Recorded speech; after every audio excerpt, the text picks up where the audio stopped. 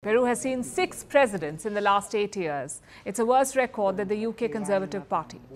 4 of Peru's last 5 presidents did not even complete 2 years in office. All of them face legal troubles. And that trouble has now found the incumbent president, Dina Boluarte. This is what happened on Saturday night.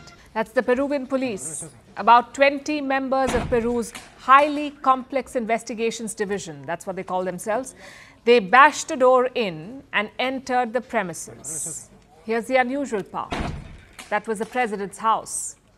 That's right, the Peruvian police raided the sitting president's residence. It's a good old-fashioned corruption scandal involving Rolex watches. If the watches do lead to her downfall, she won't be the first. Watches have often been a bane for politicians around the world. The latest raid shows that Boluarte is in serious trouble and time may be up on her presidency.